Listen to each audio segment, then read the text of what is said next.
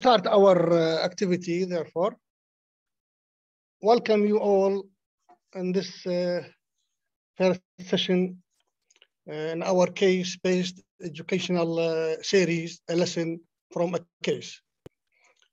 By the name of International League Against Epilepsy as the Mediterranean region, I am honored to welcome you in this first session. It is the first session really of a series, possibly of 3 to 4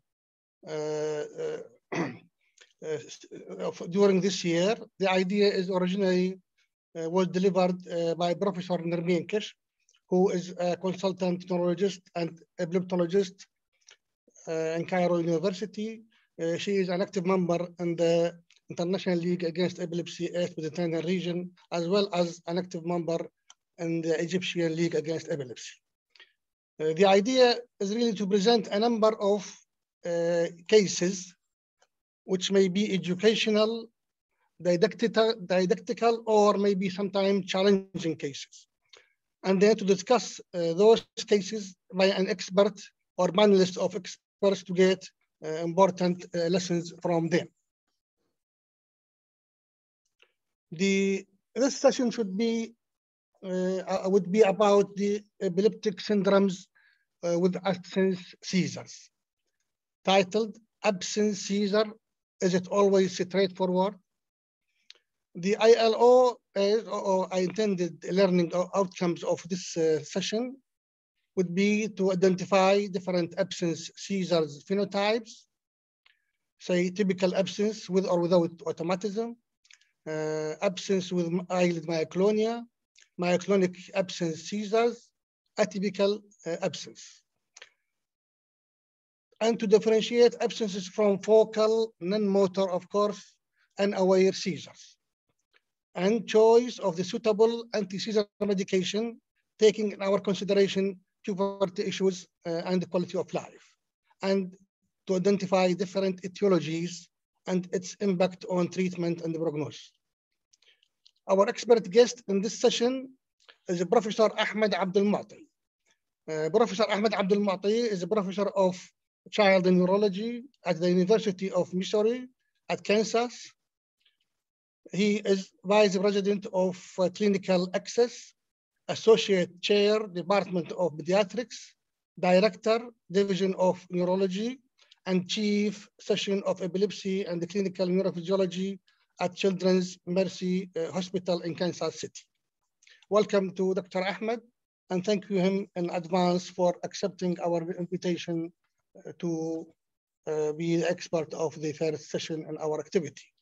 Our presenting physicians will be Dr. Muna Kamil, Dr. Amani, Dr. Ahmed, Dr. Al-Shayma, and Professor Nermeen Kish. Well, I am inviting now Dr. Muna to start her first and second cases in this activity. Dr. Muna, please. Thank you so much, Dr. Gaib, to present me, and I'm very honored to be part of today's meeting. Next, please. Next. I'm going to present my first case. She is a female patient, 8 years old, right-handed. She was born to non-consanguineous parents with relevant perinatal developmental and medical history. No family history of epilepsy or history of febrile convulsions with good scholastic achievement. Next, please. She presented to us with a recurrent attacks of arrestive behavior, head turned to the left side, and abnormal movement around her mouth and both hands. She started at the age of 6 years. Her seizure frequency were 5 to 7 times per day. Next, please. Normal general and neurological examination. Next. This is a video of her seizures. As we can see, she was hyperventilating, then suddenly turned her head and neck to the left with switched movement around her angle of the mouth with automatic hand movement bilaterally.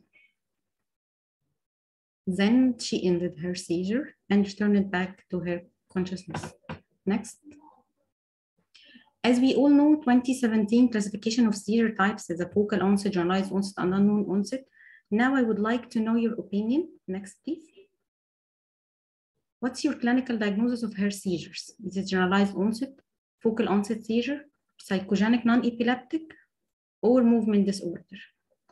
Paul, please, can we start the poll?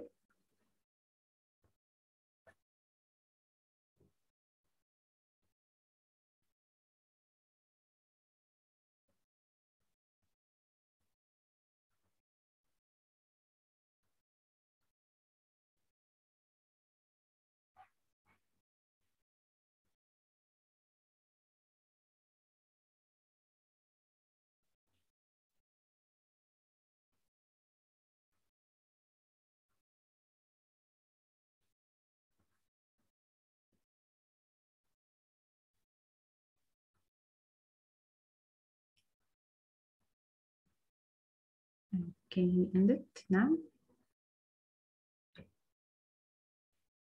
Okay, as we can see, 57% of our attendees said it's a focal onset seizure and 42% said it's generalized onset. Only 2% thought it's psychogenic and none of us thought it's movement disorder. Next, please. So I would like also to know your opinion. What would be the best next step to confirm our diagnosis? Routine EEG, MRI, or video EEG, or refer to psychiatrist? And can we start the poll?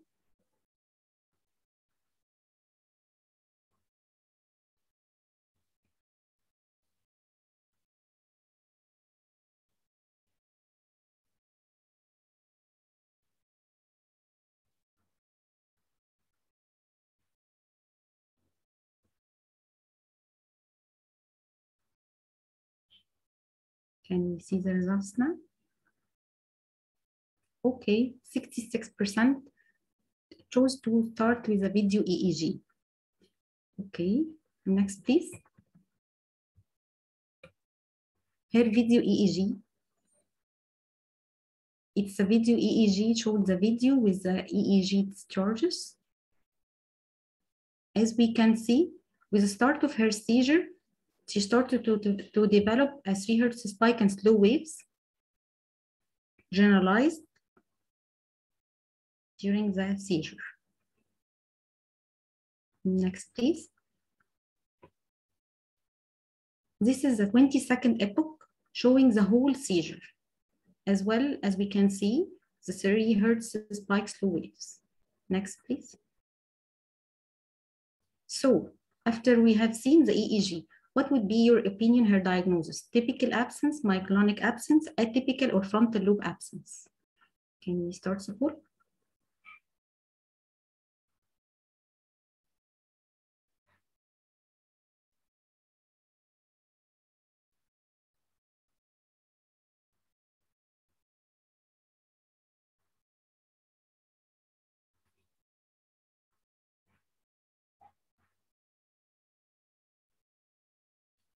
Okay, can we see the results? Okay, 56% chose typical absence and 25% atypical absence. Okay, next. So, we started the patient on isoxamide 20 mg per kg per day, and her seizure were controlled based on the study that compared isoxamide, valproic acid, and lamotrigine.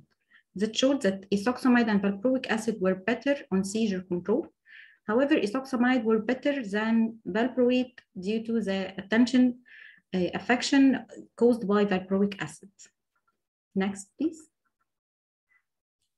I will leave you now with our expert to comment on our case. Well, well, first of all, I'd really like to thank the organizing committee for this really great exercise, great symposium. It is very important to look at the different aspects of any seizure and any epilepsy. And as everybody here knows, that seizures in any form of epilepsy falls under a spectrum. So it's never going to be a one picture. It's never going to be a snapshot. A lot of times it's a story, which highlights the importance of this activity that the ILAE is doing in the Middle East to kind of bring the different spectrum and level set this. This is a really good and a very common occurrence in the neurology clinic. You'll have a parent or you'll have a child who has some arrested behavior, sometimes with some automatism, either through lip smacking or mouth automatism, sometimes with a hand movement, that can sometimes have a little bit of a focal features to it. So it's very interesting if you look through the different questions here. The first question, some people thought might be focal, might be generalized, might be a movement disorder, or might be something else altogether, might be something psychogenic. But as Dr. Mona showed us some more information, then we started thinking, okay, well, I need an EEG to be able at least to know what department I'm in. I'm in the epilepsy department. Then I can decide if it's focal or generalized, or am I in something else other than epilepsy? And after we looked at the EEG, we thought, well, okay, now I know I'm in the seizure department, and I know because it's a 3 Hz spike and slow wave. 56% of the people said, well, it is a generalized, which I totally agree and I totally concur that that is the case in this case. So what about that focal head deviation or focal eye deviation? As we all know, as long as it's not always towards one side, which happens in roughly about 40% of typical absence, there will be some head or eye deviation to one side, either left or right, as long as it's not always committing to one side, number one. And as long as my EEG is not showing any focality to it, then I'm still in the generalized epilepsy form, and I'm still based on that young lady's age. She's 8 years of age, so she is a childhood absence epilepsy. So the history here really helps me a lot. It's telling the whole story, where I can never tell it by just the history. I can never tell it by just the EEG, and I can never tell it even by the medication response, because sometimes even in generalized epilepsy, they might respond to some of the broad spectrum anti-seizure medications or anti-epileptic medications. So really knowing that, or getting the whole story, which I think that's the point of this case here. It has some confusing or some atypical features of a very typical syndrome, where this eye and head deviation, as long as it's not happening consistently to one side, if it happens left and right, right and left, number one. My EEG that shows the 3 Hz, which is the very typical signature of the childhood absence epilepsy. And lastly, the response to ethosuximide, which still, and we'll talk a little bit about that as we go, it's still the treatment of choice. The study that Dr. Mona showed, the multi-center study, and we were honored to be one of those centers here at Kansas City, looking at the different seizure medications for absence epilepsy, still highlighting that ethosuximide and valproic acid are the 2 best seizure medications for absence epilepsy, regardless of the other seizure types the patient might have, which means, as we know, sometimes patients with absence epilepsy will have absence myoclonus or might have generalized tonic-clonic as well as their absence. That still made that ethosuximide is the best treatment from an efficacy and tolerability standpoint. And at the same level of efficacy was valproic acid. But of course, we all know what kind of potential side effects that can happen with valproic acid. I think that's a really good case that can show the spectrum and the importance of getting all the pieces without just making a decision based on only a video, only the EEG, or only the response to medications. Can I add something, Dr. Ahmed? Hello? Can I add something, if you allow me? We are speaking about some possibly mildly atypical presentation of absence seizure in this particular patient. But I want to mention the concepts of the simple typical absence and complex typical absence. Simple typical absence, when there is only eye blinking, usually we see it in the juvenile absence epilepsy, while the complex typical absence, where there is some nystagmus, say, some deviation of the head or eyes to one side, some head movement, myoclonic event, we usually see in childhood absence epilepsy. Are you with me in this statements? So there definitely, I agree with you 100%. There is a spectrum of presentation. As we all know, the ILAE classification from 2017, which Dr. Mona shared with us, we have the typical, atypical, the eyelid myoclonia, and the myoclonic absence seizure type. So which patient, I guess, which type do I put this patient under out of that classification? I would put her under the typical, because again, we'll talk about the atypical here in one of the upcoming cases. So even though I agree with you 100%, the presentation is not the median of the type of presentation. However, if I were to fit it in one of those ILAE classification, I would put it under the typical because it's the 3 Hertz spike and wave. It does start with the arrestive behavior.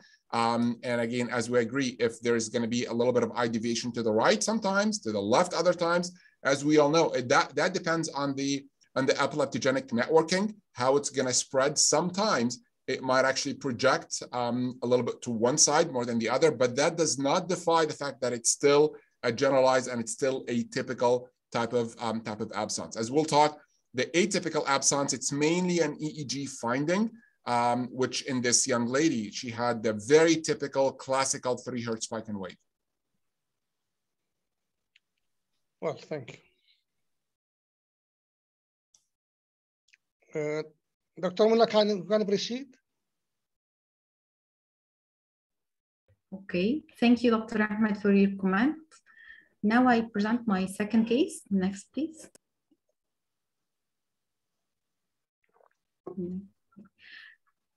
Our second case, she is a female presented to us at the age of 8 years old, right-handed. She also was born to non-consanguineous marriage with irrelevant past history apart from neonatal jaundice at the age of 3 days without any complication.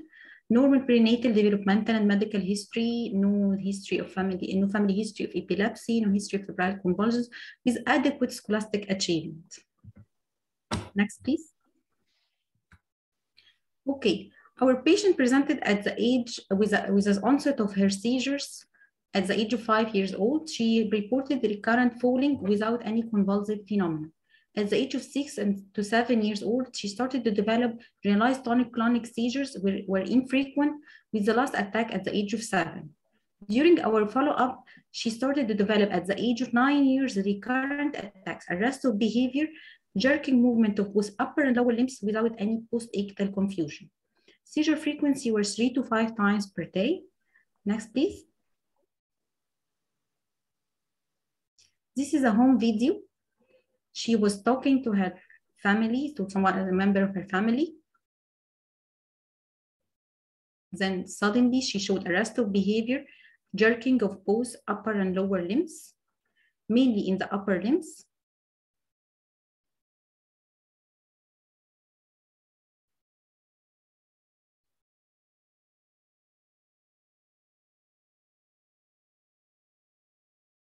It continued for more than 20 seconds.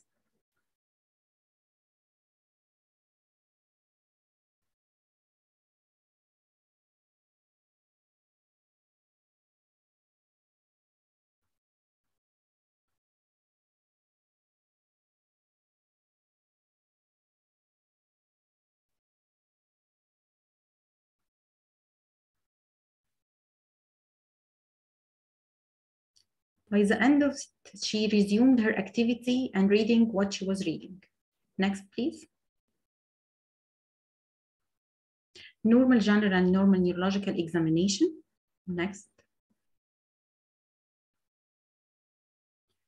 Also, we all know 2017 classification. I would like to know your opinion. Next, please. About her seizure type. Can we describe it as clonic, atonic, tonic-clonic, myoclonic, or psychogenic? Can we start the poll?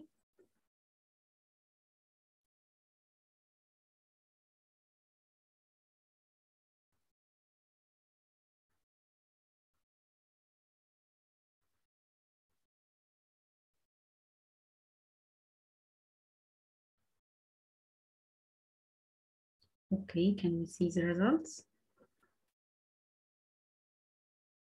Okay, tonic-clonic, 39% choose tonic-clonic, 34% choose clonic seizure, 19% chose myoclonic seizures, and 9% choose psychogenic seizures. Okay, next, please.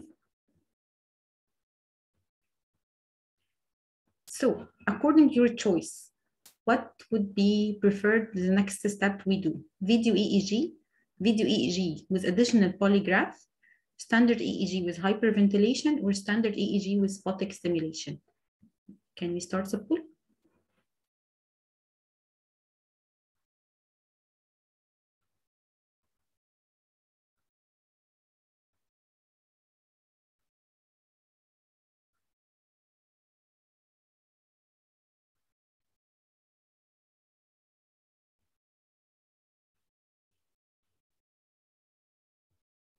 Okay, let's see the results. Okay, most of our attendees either choose video EEG or video EEG with polygraph. Okay, next. We proceeded for a video EEG with a polygraph. We inserted an EMG needle at her deltoid and recorded her seizures.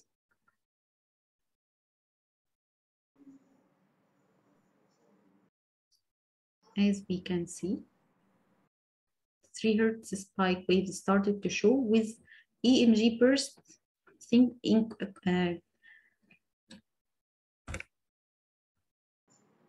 coincide with her spike slow wave and her clinical jerks. Then at the end, everything stopped. Okay, next, please.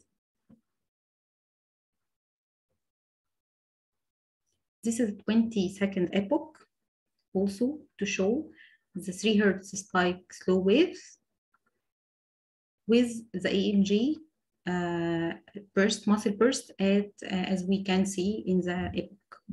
Next, please. So after we see the whole data, what would be your diagnosis? Can we start the poll?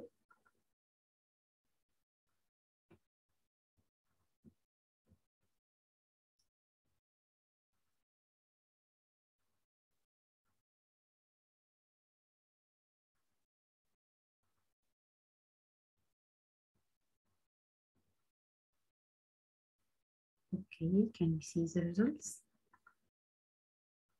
Okay, 37% of our attendees choose Lennox-Gastaut, 23% choose Jevons, 20% choose Tassinari, and 20% choose DOSE syndrome. Okay, next. Let's hear our experts comment on this case. So that's another really interesting case that's, again, as you can see through the answers of the questions, as people learn more about that young lady, they started making up their mind. So first of all, I guess if we can take it by exclusion, can this patient have Lennox-Gastaut syndrome? So Dr. Mona mentioned something very, very important that will make Lennox-Gastaut not a possibility, even though she does have more than one seizure type, which is the normal development. So I cannot have normal development with Lennox-Gastaut syndrome, as we all know. We know that we can have some other associated seizure types with absence epilepsy. So I can have myoclonic seizures. Now, if the hallmark of the epilepsy is myoclonic and the EEG shows me the 4 to 6 Hertz polyspike and slow wave, I'm more thinking of a juvenile myoclonic epilepsy type of patient. But if my EEG is showing me 3 Hertz spike and wave, and the hallmark of my epilepsy is absence, then yes, it can happen with some myoclonus at some point, and even some generalized tonic-clonic, as we saw in that young lady.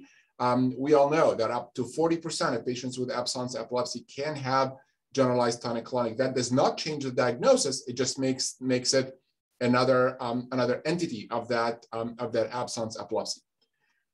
What about Jevons syndrome? And I think everybody on this call knows very well that Jevons syndrome, it's typically going to be eyelid myoclonia, mostly in the eyes, and it's going to be mostly provoked by photic stimulation.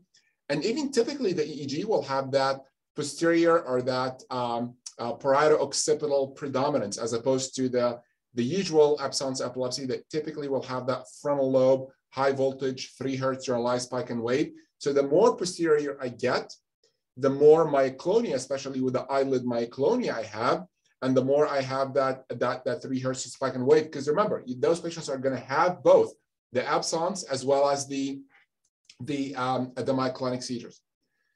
Can this be a DOSE syndrome? So DOSE syndrome, by definition, it's the atonic myoclonic. So we did not see any atonic seizures. And typically, the DOSE syndrome patients are going to be slower spike and slow wave. So that kind of further falls under the atypical absence because of the slow spike, slow wave, typically 1.5 to 2.5 Hertz slow spike, slow wave that are going to be more likely to be with the DOSE syndrome. So again, by exclusion, it cannot be Lennox-Gastaut because of the normal development. It is not a DOSA syndrome because we do not have the atonic myoclonic, even though that young lady does have the myoclonic. However, that does not have the atonic phase of it. Then what do we have? That with the Javon syndrome, I do have the eyelid myoclonia. Typically, those patients will have some of the posterior high voltage predominant spike or sharp and slow wave activity, and it usually will fall in that 3 to 4 hertz range. So this is another really good case of one of your typical absence types, or one of your typical absence myoclonic types that can fall under that wide range of absence and myoclonic seizures.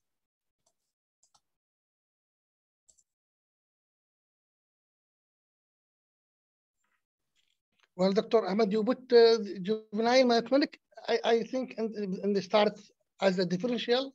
I think there's a big difference, you know. I know you know that it is a big difference between the two, because, you know, juvenile myoclonic abscesses have no long absences like this one, and have no long series of jerks, unless if it is not status, myoclonic status. So there is no place, I think, to put juvenile myoclonic epilepsy in this. I totally agree. I totally agree. And the reason I mentioned juvenile myoclonic, because the patient has myoclonic epilepsy, but also to mention that this cannot be juvenile myoclonic epilepsy because the EEG does not agree. Typically, EEG of juvenile myoclonic epilepsy are going to be the high voltage 4 to 6 hertz. This was a 3 hertz. So typically 4 to 6 hertz poly spike and slow wave. That's from an EEG standpoint.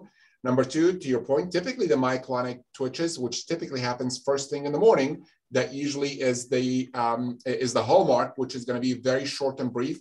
The other part is the age. So that young lady was 5 years of age, which is completely outside the juvenile myoclonic epilepsy range, even though, yes, can you see juvenile myoclonic epilepsy as early as 7 to 8 years of age? Yes, you can. But it has to meet all the other criteria. The rapid myoclonus that typically happens first thing in the morning, the EEG finding with a high voltage 4 to 6 hertz poly spike and slow wave, which is very different from this young lady's EEG. So what would I put this young lady with? Again, she still meets the criteria for absence with a 3 hertz spike and wave. She does have absence seizures, but she also has that prolonged myoclonus with it. About the age, you agree with me that the age is really practically not a differentiating factor? Yeah. Whether in this case or in others. So you know, there is always a range of age. Absolutely. Everything is a spectrum. So whenever we mention, whenever we mention an age, that's typically the median of the occurrence of it. But it can happen as early as, again, I've seen juvenile myoclonic epilepsy as early as 5 years of age, and I've seen it as late as 21 years of age as the very first initial onset. Typically, it's, if we're talking juvenile myoclonic epilepsy, which is not this case, typically it's anywhere between 12 to 16 years of age. But to your point, yes, absolutely. You can absolutely have a wide range. And whatever we mention the range age, typically we pick the median or that middle of that bell curve. It's reported up to 29 years of age. Absolutely. Absolutely. Absolutely. Yes. But here's the thing though. Sometimes the patient will present a little bit late.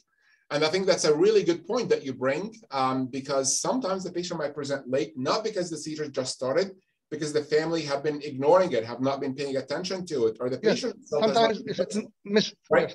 Absolutely. So if I see, for example, if I see a childhood absence epilepsy, which is not uncommon, if I see it at the age of 15, it still could have been happening, which really brings the importance of taking the history, because sometimes as we're taking the history, we find that, those seizures have been happening for 3, 4, 5 years. It's just the family haven't paid attention to it. Yes, you are right. Missed seizures is always found. Absolutely, especially with myoclonic, absence, spasms. Those are the type of seizures. Everybody's going to recognize the generalized tonic-clonic seizures, but not everyone will recognize the absence seizures. They're very subtle. They're very short. The patient bounces right back to what they're doing. So there isn't much of a post-ictal change, so it can easily be missed, and up to 80% actually. So some of the case series showed that patients or families can miss up to 80% of absence seizures, which also brings the importance of follow-up clinically, and so how the patient is doing in school, what the EEG looks like. So we all see it all the time, that the family will come and say, great, the medicine is working perfectly fine. We're not having any seizures, but you check on the grades at school are still bad. You repeat an EEG and you see a lot of subclinical seizures or a lot of brief 3 to 4 second seizures, which might not be picked by just looking at the kid, but with taking the clinical history. The development hasn't caught up, or the academic performance hasn't caught up, and the EEG still shows the seizure. That's when I know that there's still work to be done. Yeah, all right. Thank you very much. Thank you. Thank you, Dr. Muna. I think we are going now to the third case. Dr. Amani, Professor of Clinical Neurophysiology, will present to us the third case. Dr. Amani, please. Greetings to you, Professor Ghaib, and to the international media against epilepsy. Greetings to Professor Abdelmati and greetings to all attendees. This child is a 5-year-old male. He's right-handed, born to non-consanguineous parents, normal neonatal developmental and medical history, no family history of epilepsy, and no history of febrile convulsions. Next. He presented by daily attacks of arrested behavior without motor seizures. Next. He has normal general and neurological examination. Next. His interictal EEG shows bursts of generalized spike and wave complexes of about 3 Hertz frequency. Next. This slide and the next will show the onset of his arrested behavior seizures. We can see that they show generalized spike and wave complexes at 3 Hertz frequency, but please note at the onset of the seizure, note the right frontal derivations in this slide and the next slide. Next, please. At the 2 slides, we can see that the ictal onset, there is a persistent asynchrony, the right side leads, and this asynchrony as well as asymmetry has been described with generalized seizures. Next, please. Our question to our expert, are there any red flags in the EEG that would point out towards that such finding, such asynchrony or asymmetry is an actual underlying focal pathology rather than a finding that may be seen with generalized epilepsy? And of course, if we report this abnormality or this focal abnormality in the record, how does this impact have on the referring physician in terms of further investigations, provision of treatment, and prognosis? Thank you. Thank you, Dr. Amani. That's a really interesting case. And this, a lot of times, can pause the clinician, can really cause a little bit of a dilemma in the neurology clinic. And that's another example of the importance of putting all the pieces together. I cannot only take the clinical history, which is the most important part, away from the EEG, from the exam, from my neuroimaging. So it all has to really be fitting together. So in that young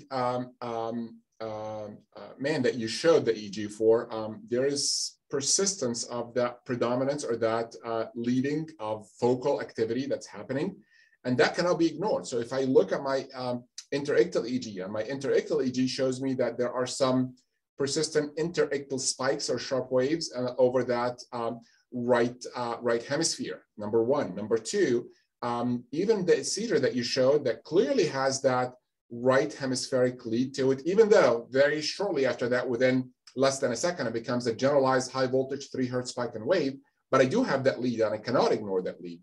But the other part is the asynchrony, or if there's any asymmetry in the amplitude between the left and the right hemisphere. So I have, even though the seizure semiology is an absence seizure, but everything else electrographically is pointing me towards it being a focal seizure. There's actually a very nice case series by Elaine Wiley from the Cleveland Clinic, and we actually included a series of patients with 23 patients from my center that presented with absence epilepsy, absence seizures, but ended up having an epilepsy surgery with resection of epileptogenic tissue that was deep enough that by the time it made it all the way up to the cortex or all the way to the scalp, it seemed to be generalized spike and wave.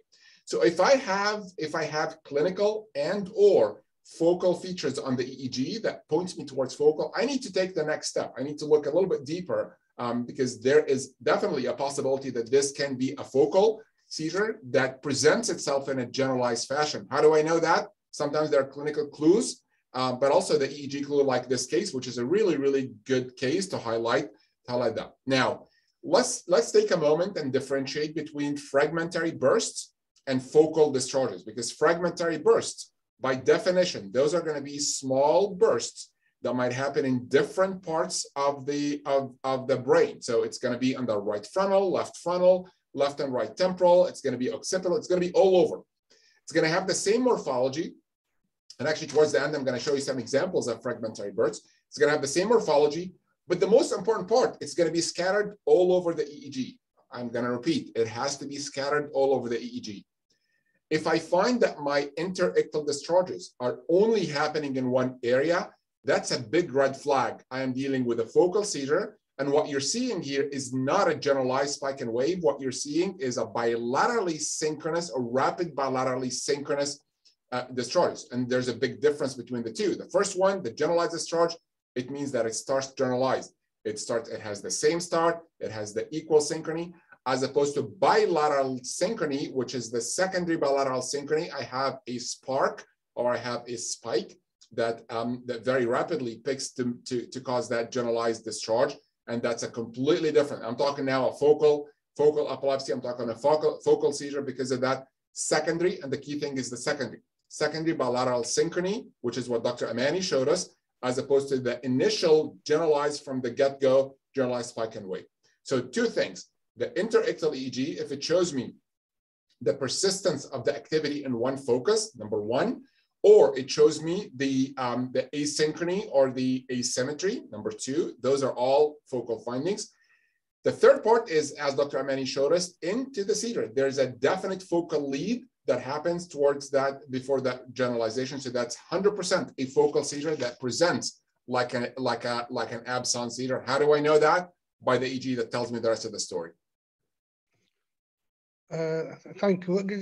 I have some comments.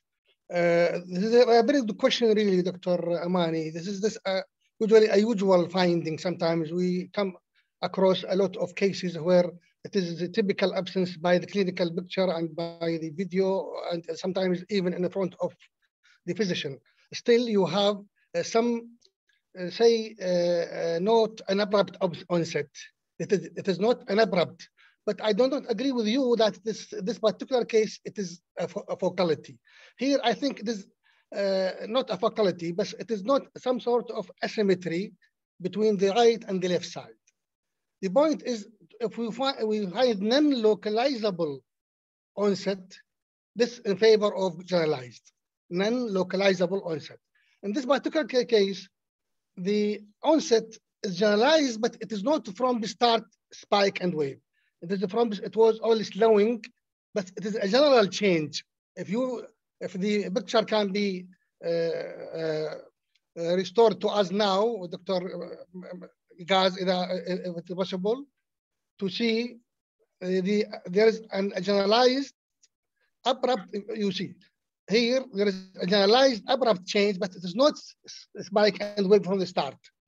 And it is of abrupt onset, but it is only a change in the usual EEG.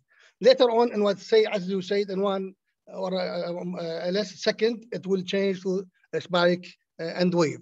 Sometimes we can go, in these cases, to the offset.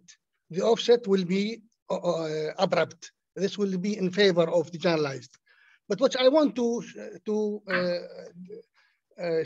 say that this, the EEG, when it is on the head, on the scalp EEG, this is, scalp EEG sometimes cannot be very oriented to all the activity. These seizures, the seizure, which is maybe different from the seizure which coming after, say, 1 minute or 5 minutes. The seizures are not the same. They are not stereotyped. I mean, the generations of neurons which are sharing with this seizure are different from the generations of neurons in the second one. The scalp EEG sometimes not oriented from the start to all the neurons which are sharing this particular change. It may need a few minutes, a few seconds, I mean, or a part of a second to be oriented at the right and left side. This is one. The second point, this can be seen even in focal epilepsies. You know, in focal epilepsies, you find very clear focality in the EEG, and it is focal by clinical and by EEG, etc. But you may find that during the whole EEG, you may come across a strain or say a short run of EEG, which is of abrupt change, and possibly not usually it is not abrupt offset, but it's abrupt onset. The explanation is again the same, that this activity comes to be oriented to the EEG in the scalp only when it was generalized, but it is primarily was focal. Just to say so it is some sort of orientation by the scalp EEG. As you said, it is the big clinical picture. It is to see the whole series of EEGs. If we find the persistent fatality in this picture and the second picture, together with the clinical picture, we will go then to the focal side. So I think Dr. Ghaib really brings a really good point. And here's the tiebreaker, or here's the way to kind of look at it. If it's an alternating laterality, meaning that it happens a little bit on the right side and a little bit on the left side, I 100% agree. This is a generalized and can be generalized, because you're right. Sometimes you have a little bit of a lead on one side, but if this is alternating left and right, then yes, this can be generalized. If it's persistent, which I think this is the case, Dr. Mona and Dr. Amani showed us this picture here from one seizure, and the one before from another seizure, both of which has, to my eyes, pretty clear lead. Yeah, there you go. So you have this clear leading. So let's not start right at the generalized spike and wave here. Let's take the second before. So you see that leading theta slowing with the intermixed moderate voltage sharp and slow wave activity that's leading into the seizure. That's a focal onset. I mean, that there is no doubt about it. And even the next page tells it a little bit better. But even as you go through the seizure, so if you go into like the fifth or the sixth second of the seizure, notice the amplitude difference and even the asynchrony. If you draw a line, you'll see that the right side is leading by almost like a less than 200 milliseconds than the left side. So you have the asynchrony, you have the asymmetry, you have the persistence. And again, I really want to stress on the persistence. Look, I agree with you 100%, Dr. Ghaib. If it's happening a little bit on the right and a little bit on the left, I'll take that as generalized with alternating laterality. You can absolutely have alternating laterality.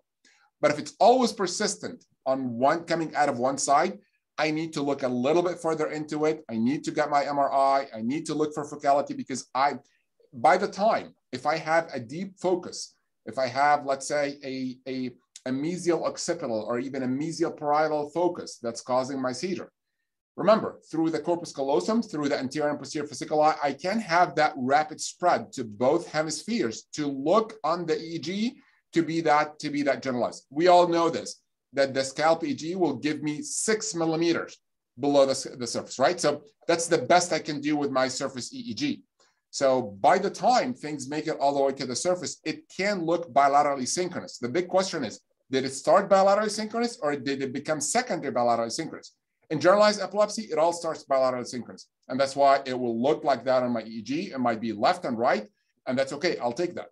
But if it's persistently happening with that leading, then I wanna at least explore the possibility. That's the patient that I'm gonna do the 3 Tesla MRI on. That's the patient that I might wanna consider the addition of a second medication. Usually those are the ones, by the way, which is not uncommon.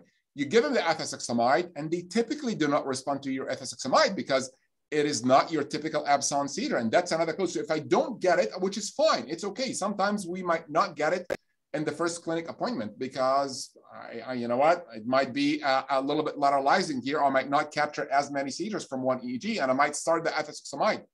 But when the patient comes back to me in the next clinic visit and there's no improvement and the EEG looks the same, that's a big red flag now. You know, if I didn't catch it the first appointment, I should be able to catch it as they fail the ethosuximide. Thank you very much, Dr. Ahmed, for this. Thank you, Dr. Amani, for this nice presentation and nice question, really. We are going now to the fourth case, will be presented by Dr. Ahmed Al-Dighedi, consultant in neurology in Cairo University. Dr. Ahmed. Bismillah ar-Rahman ar-Rahim. Good evening, everyone. Good evening, Professor Ghaib. Good evening, Professor Ahmed Abdel Mouti.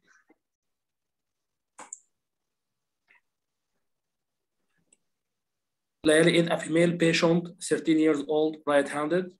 Her perinatal, developmental, family, and past medical history were irrelevant. She had recurrent attacks of bilateral tonic-clonic seizure in clusters. Her seizure started at the age of 13 years old, 4 months before first encountered to our clinic. Next. Next. According to her seizure semiology, she had a diurnal cluster of, no, to the previous one, please. She had a diurnal cluster of bilateral tonic-clonic seizures. Her parent also reported that she had frequent blinking and unresponsiveness for several hours. Then she developed bilateral tonic-clonic seizure. Sometimes it is as long as 24 hours before developing tonic-clonic seizures. According to her seizure frequency, she had a cluster of generalized tonic-clonic seizure about once every 2 weeks. She had also frequent blinking and arrest of behavior daily. Her seizures were precipitated by sleep deprivation. She had status epilepticus once every 1 to 2 weeks. She had a poor memory and cognitive function. She was on levetiracetam and lamotrigine. Next.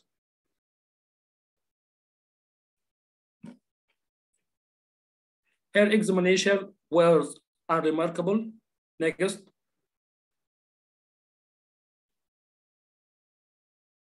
According to her EEG, the background was normal during wakefulness and during sleep, as we show in this background. Next.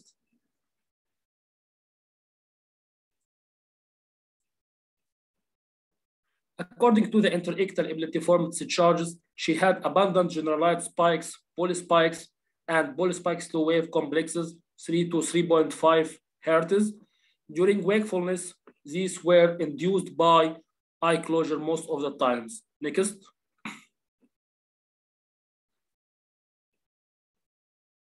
If we look to this epoch of EEG, we will see eye closure, then generalized polyspike slow wave discharges. Next.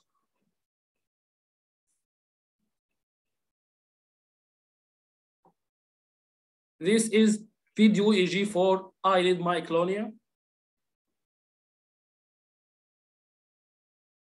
We could see eyelid myoclonia following eye closure associated with generalized polyspike slow waves.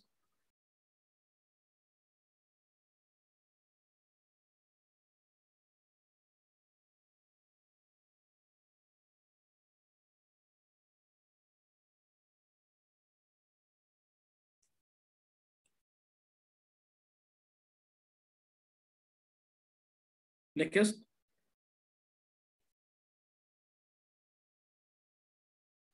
Also, here in this video, the patient developed eyelid myoclonic status epilepticus that lasted for 1 hour, and it was provoked by playing in her mobile phone.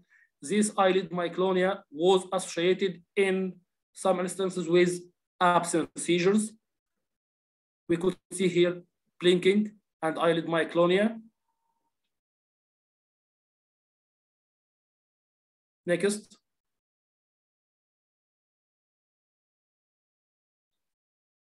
At the end of eyelid myoclonic states epilepticus, she developed generalized tonic-clonic seizure. We could see here eyelid myoclonia.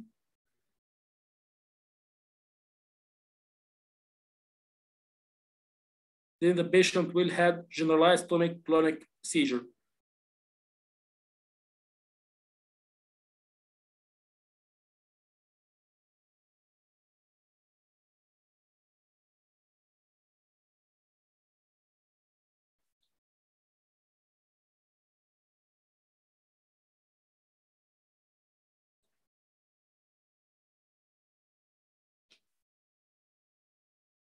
Next.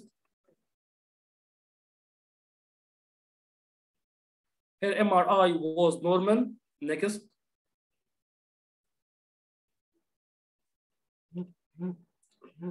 In our patient, what is the type of epilepsy? Juvenile absence epilepsy, juvenile myoclonic epilepsy, Lennox-Gastaut syndrome, Jevon syndrome.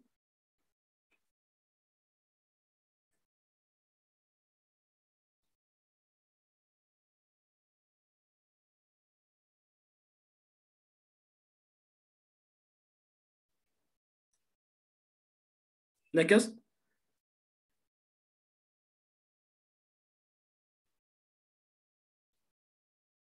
%57 vote to Jevon syndrome, then juvenile myoclonic epilepsy, then juvenile absence and Lennox-Gastaut.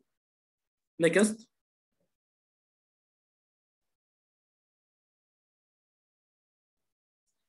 Valproic acid was added gradually up to 250 milligrams twice daily with adjustment of lamotrigine dose. Then levetiracetam was gradually stopped.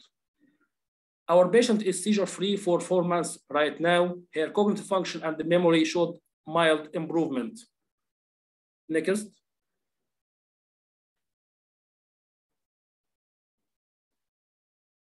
We need your comments on the choice of valproic acid in adolescents and how we balance risk-benefit of valproic acid. Thank you. Thank you, Dr. Ahmed. That's a really great case, and and if you look at the choices and the multiple choice, could this be Lennox-Gastaut? Could it be juvenile absence epilepsy? Could it be juvenile myoclonic epilepsy or Jevon syndrome? All of the above can have myoclonic seizures. So let's walk a little bit before we answer the question on the screen here. Let's walk over the diagnosis and see how can we come to the diagnosis. So first of all, again, remember, we cannot take one thing and make the decision based on it. We have to take everything in together. So this young lady, Dr. Ahmed told us that she has normal developments. I have to keep that in mind as I'm looking and deciding, is it Lennox-Gastaut or not, number one. Number two, what did my EEG show? Did my EEG show slow spike, slow wave, or my 3 Hz spike and slow wave, or polyspike and slow wave?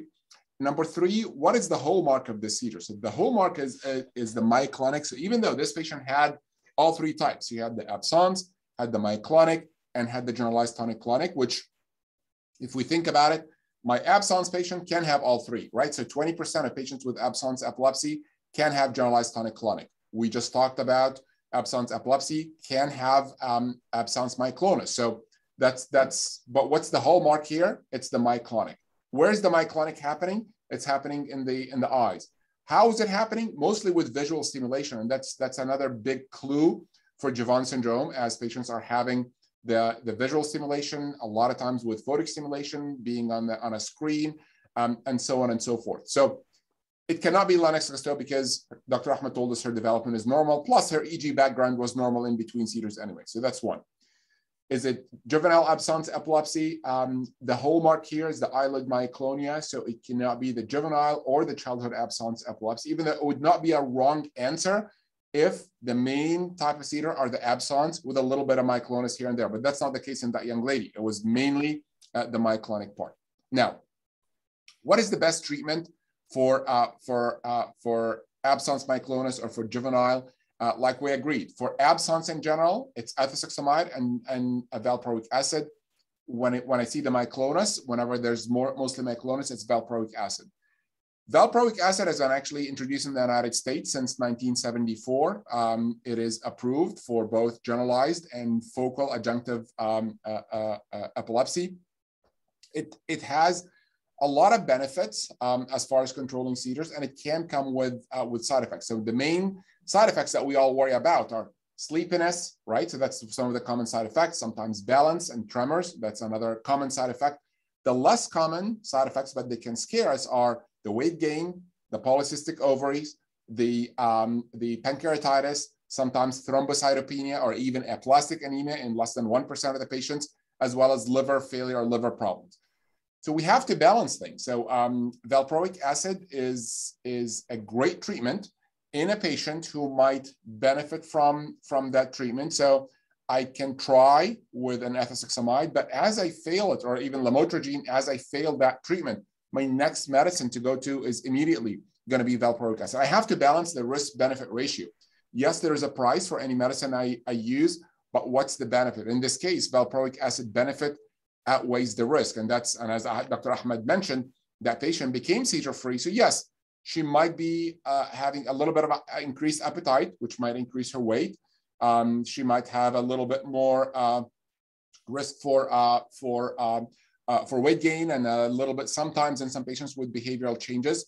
I can deal with that. Now, if this is a patient who's like 23, 24, got married and is planning pregnancy, that's a different story. I have to look at that, and I have to look at other options like lamotrigine, which is the medicine that's been most widely tested and tried in pregnancy, some of the other medications, but I cannot keep someone on valproic acid while they're pregnant. Anybody, especially females who are going to start on valproic acid, as long as they're in their teens, we simply help supplement them with folinic acid, just again, as if they're planning pregnancy, or if she's married. Even if she's not planning pregnancy, but she's married, we always start them on high dose folic acid to make sure that we balance that or offset that risk. So I agree, this is a Jovan syndrome. Typically the EG is a little bit more posterior, like we mentioned. It's my 3 Hz spike and wave. It can have the generalized tonic-clonic. It can have the absence, but the hallmark of the seizure is the eyelid myoclonia, mainly with visual stimulation. And valproic acid is the treatment of choice for that young lady. Well, Dr. Ahmed, about the lamotrigine, I think it sometimes may aggravate GVONs. Right. So in any myoclonic epilepsy, with few exceptions, like juvenile myoclonic, it is actually one of the initial treatments. But lamotrigine can aggravate myoclonic seizures in some patients. However, in patients and there's actually a big study by Tracy Glauser, the one that, or a follow-up study for the one that Dr. Mona showed us here, is actually looking at different medications, including lamotrigine for juvenile myoclonic epilepsy, as well as absence myoclonic seizures, where there's actually a pretty large subset of patients that might benefit from it. So I agree with you. For Jovan syndrome, it is not my first choice. I was talking in general about pregnancy in epilepsy, that lamotrigine is the medicine of choice. But for Jovan syndrome, valproic acid would be my choice in some cases as a second choice. Levetiracetam or even topiramate as a much lower option, but option number 1 will always be valproic acid for Jovan syndrome. Thank you very much. Thank you. We shift now to the 5th case with Dr. Al-Shayma Uthman, lecturer in neurology, Cairo University. Please, Dr. Shayma. Assalamu alaikum. Now let's go a little bit atypical with this male patient, 20 years old. He's a right-handed and he's a healthy product of consanguineous marriage with uneventable perinatal history. He has positive family history of epilepsy in paternal cousin, and he has global developmental delay. Regarding his seizures, he had febrile seizures since the age of 2 years old and through 4 years old. And then he had multiple afebrile polymorphic seizure types in the form of epileptic spasm, tonic seizures, absence, generalized tonic-clonic, and the atonic seizures. His seizures were both sleep-related and occurring also during wakefulness. And they were all drug-resistant with multiple seizure types, and the longest seizure-free period of 10 days while on multiple anti-seizure medications. Let's see one of his seizure types. Okay, apart from mental subnormality, his neurological examination, general examination, and the MRI brain are remarkable. And now let's see his seizures. Can we go next, please?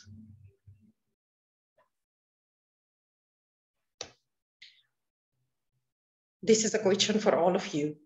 Can atypical absence be subtle, particularly in patients with pre-existing cognitive impairment? Let's start the poll.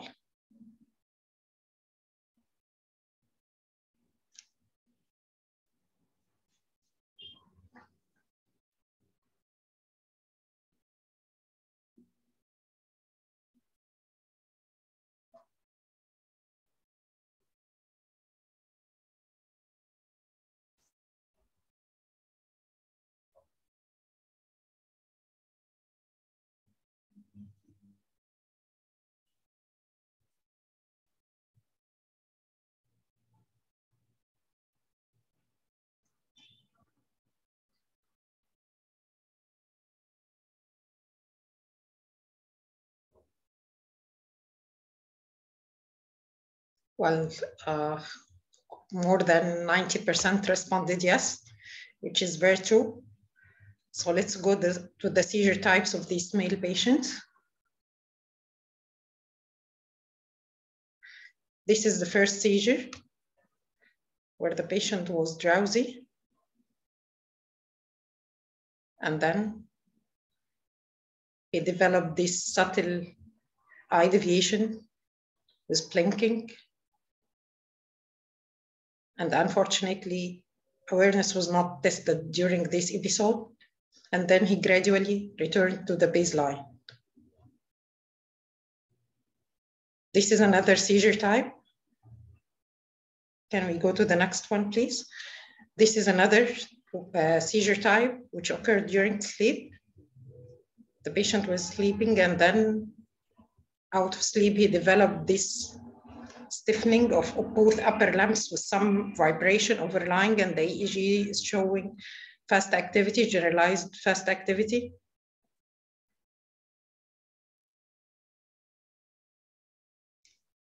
So if we put all of these together, can we go to the next slide, please?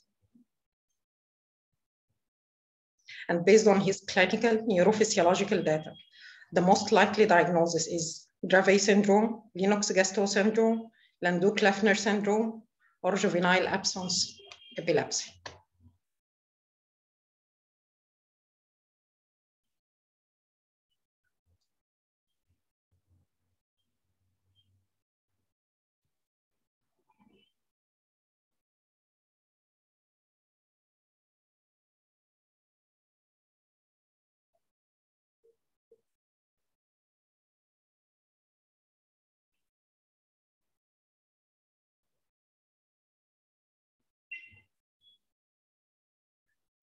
Well, 57% have voted for Lennox-Gastaut syndrome.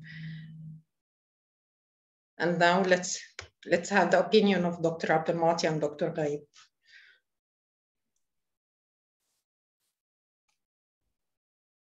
So this is actually one of the most underdiagnosed syndromes in epilepsy. So to walk together over the main key features of that young man. Number one, he has developmental impairment or developmental disability. Number two, which is again reflected very well on the EEG with the slow background of the EEG. So that's very, very clear from the EEG. The second part is that he has multiple seizure types. So as Dr. Al-Shaimat told us, he had history of epileptic spasms, atypical absence, and we'll come back to atypical absence here in a minute. Had, as we saw in the video, the very clear tonic into tonic-clonic seizures, has history of myoclonic seizures.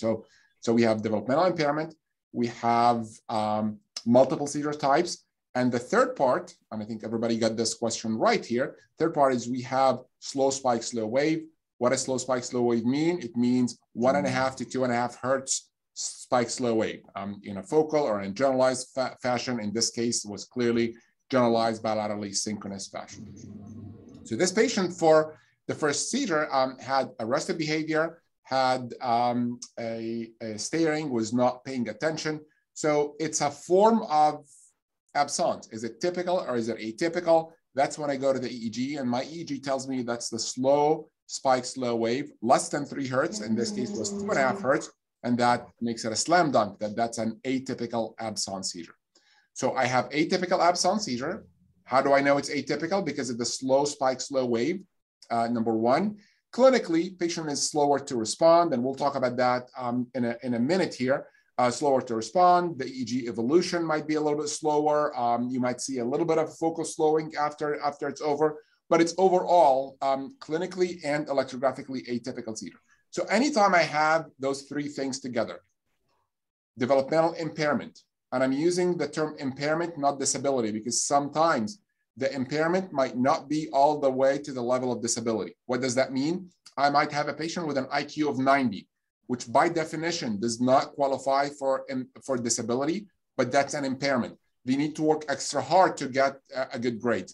They need to spend more time at work to get to the same result. They might need to have a certain repetition of the same thing for them to understand it. So that's an impairment, not disability. And there's a big difference between the two. So if I have developmental impairment, 2 or more seizure types, and slow spike, slow wave on my EEG, those 3 things just made the diagnosis of Lennox-Gastaut syndrome. That's exactly how Lennox and Gastaut described their syndrome, that it has to have those 3 criteria. There's a one little caveat to this. About 80% of patients will lose the slow spike, slow wave as they get older.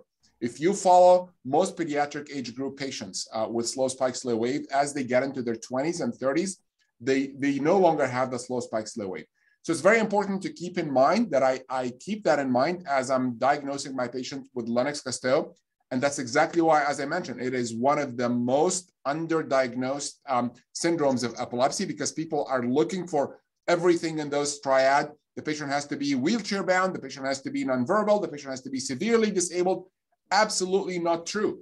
As long as the patient has the developmental impairment, they can be walking, talking, holding a job, even married, but they cannot perform the job as their peers would do, and they have the multiple seizure types and the slowing, or with the slow spike, slow wave on the EEG. That's exactly what makes the diagnosis of Lennox-Gastaut. Well, I agree with you, Dr. Ahmed, that it is a very underdiagnosed diagnosis. Our physicians really never think about Lennox-Gastaut, and if they do not see atonic seizures with the trauma, with the fractured nose, with fractured teeth, with the blood coming from the right and left, he will then go to think about Lennox-Gastaut. A lot of patients who are submental, say, with a long absence status, atypical absence status, which are underdiagnosed and passed as, say, some cognitive decline and so on. That is one. That's the second thing, I think, about the atypical absence. If you want to comment about typical and atypical absence, Dr. Ahmed? Absolutely. So, so before I comment on the typical and atypical, because I think you bring a great point, Dr. Ghaib, that drop attacks, we have to remember, drop attacks had not been part of the ILAE definition since the 60s, 1960s. So there isn't such a term. I agree 100% with you. Sometimes people will misunderstand the term drop attack and think it's synonymous or equal to atonic seizures. And absolutely that is not the case. So the American Epilepsy Society defined drop attacks as any seizures that did lead to or could have led to the patient dropping to the ground. What type of seizure make me drop to the ground? Any type of seizure. Atypical absence, I can drop to the ground. Focal seizure, yes. Clonic, tonic, myoclonic, atonic. So any seizure type that can or could have made me drop is considered under that umbrella. So the patient does not have to have absence, it does not have to have atonic seizure for him to be called Lennox-Gastaut. The EEG finding, and that's a really great point. I'm going to show some slides toward the end, the difference between typical and atypical absence. So there's a lot of controversy in the literature. Let me start by saying that between what is typical and what's atypical absence. But the consensus is it's an EEG finding. If my EEG from the start is showing me that I have the slow spike, slow wave, 2.5 hertz or less, that's an atypical absence. That always is associated with the clinical finding of a lot longer recovery. Sometimes it's not as abrupt of an onset, so the patient might ease themselves into the atypical absence as opposed to the typical absence. The patient can be in the middle of a sentence and automatically will stop, then come back in 3 to 4 seconds later to talk. Atypical absence, it's a lot slower going into the seizure and slower coming out of the seizure. But again, the main differentiating criterion is the EEG. If the EEG is 3 hertz spike and wave, generalized, frontal dominant, the whole criteria, that's typical. If it's a slow spike, slow wave, 2.5 hertz or less, that's an atypical absence. Yeah, the point is that which makes this picture to differentiate is easy, other than EEG, is that the atypical absence never comes alone. It is always with other type of seizures. On contrast, the typical absence, which can come just typical absence. So there is no much difficulty in differentiating between them. I think the difficulty or the challenge is to differentiate typical absence from unaware, focal, unaware, non-motor seizures. This is the problem which we really, with the physicians, meet daily in their daily work. And a lot of patients who are treated, say, as focal, unaware, non-motor seizure, after years, they will be discovered to have just childhood absence epilepsy or typical absence seizure. This is why? Because the two patients, the unaware, focal unaware, and the typical absence are normal person, good cognition, efficient people. They can be, even any type of work or in their usual life. On contrast to the atypical case where he is usually with cognitive decline, with other type of seizure, etc. So that's a really other good point, Dr. Ghaib, and I agree with you. The only thing that I want to highlight here is your DOSA syndrome, the myoclonic atonic, formerly known as astatic myoclonic. Patients can have a completely normal development, and yet their seizures are atypical absence in that case. So patients with DOSA syndrome will have a normal background, can have a completely normal development early on, at least, with DOSA syndrome or dosaic, as some places might call it. And yet this is an atypical absence because it's always the slow spike, slow wave, or the slow wave. The other thing to it, which is I agree with you, atypical absence typically never comes on its own. Usually it comes as a package with other seizure types, either at the same time or history of, like in this young man, had history of spasms, does have history of generalized tonic and tonic-clonic seizure. So it's unlikely for atypical absence to come by itself. 100% agree with you. Thank you very much, Dr. Ahmed. Thank you very much, Dr. Shaima. And we now proceed to the last case. Professor Dr. Nermeen, please. Assalamu alaikum. Good evening, everyone. First, I would like to thank Professor Ghaib, Chairman of Executive Board of ILAE East Mediterranean Region, and all the board members for their support to start this activity. And really special thanks to Professor Ahmed for accepting our invitation to the first epilepsy case-based educational series. Our patient, a 15-year-old male patient, right-handed, to non-consanguineous parent. Regarding his family history, his younger brother was diagnosed with a childhood absence epilepsy at the age of 6, but was fully resolved by time he was 9. Our patient has non-eventable prenatal developmental history, nor any history of febrile convulsion. He has low scholastic achievement due to his illness. Next, please. He presented at the age of 12 with recurrent attack of arrestive behavior lasting for a few seconds, up to 20 times a day. He was diagnosed with typical absence seizure, and ethoxamide was added with no marked improvement in his seizure frequency. Next, please. So after taking a more detailed history, we found out that at the age of 2, just after weaning, her mother reported attack of transient eye deviation. And then at the age of 9 to 12 years, typical absence started to noticed by the mother. And as I mentioned, we start at age of 12, ethoxamide. By the time of 13, he developed generalized tonic-clonic seizure. So valproate and lamotrigine were prescribed through next 6 months. Unfortunately, the seizure were not fully controlled. Then he developed the first status epilepticus, and this attack occurred after a normal school day.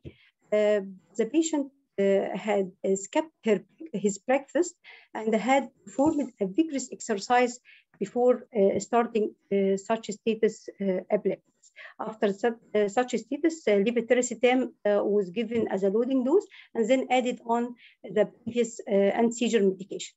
Next, please. In spite of his condition, he has the normal general and neurological examination. Next, please. And this clip for video, ectal video EEG from our EMU, we recorded attack of ectal event arrest during hyperventilation. Patient developed sudden onset, sudden offset, rest of behavior with mild eyelid twitches, and this is associated with the ectal 3-spike with changes on the EEG, as you see. Patient is just arrest of behavior and then became communicating after such attack. And this attack lasting for 5 seconds. Please. Next, please. The patient continue on despite the use of 4 anti-seizure medication by the full dose, still has weekly absence seizure, while the GTCs occurred twice monthly. Next, please. So at this stage, in your opinion, what is the next step? Revising the history again, MRI protocol, a genetic testing, or a change in medication? Please vote.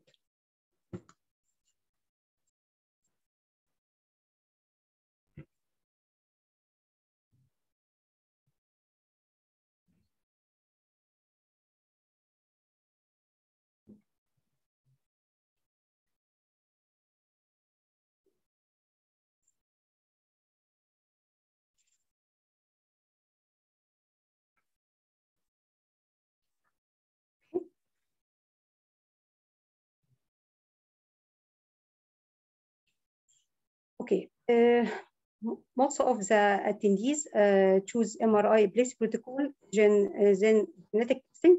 And we already revising the history when the patient is not controlling on the first anti-seizure medication, ethoxamide. Okay, we can next, please. We already, as I mentioned, revised the full history of the patient. We perform an MRI epilepsy protocol according to the ILAE recommendation, and we found there is a dilated third ventricle, as we can see on the left side of the screen, T1 coronal section, and on the right of the screen, flare coronal section, with decrease, with volume decreased salami. Please. So, based on the clinical, radiological, and neurophysiological finding, most likely diagnosis or cause of the manifestation: hypoglycemia, ring chromosome 20, GLUT1 transporter deficiency, or Lenz-Gastaut syndrome. Please vote.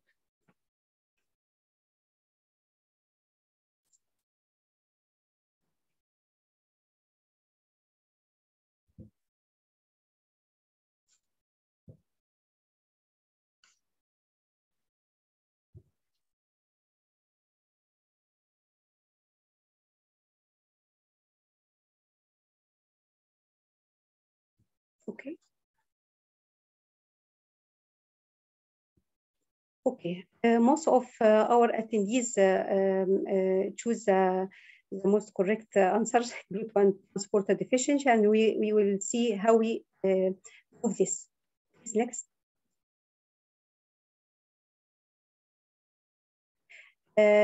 In a nutshell, regarding the clinical EEG and MRI, we found that in the clinical aspect, he has a positive family history of genetically generalized epilepsy. The second has an early onset absence seizure with other type of seizure which fulfill the definition of drug-resistant epilepsy. Has a learning disability, and most of the GTCs trigger by fasting and exercise. And while the EEG has a generalized 2 to 4 hertz spike slow wave, MRI is normal.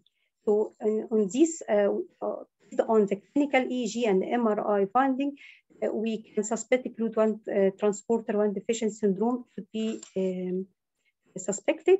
As regarding our suspicions, please answer the next question.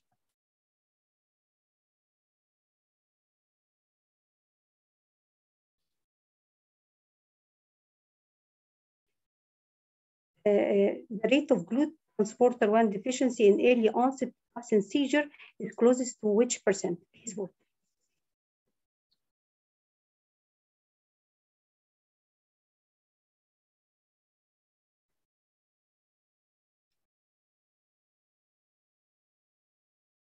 Okay.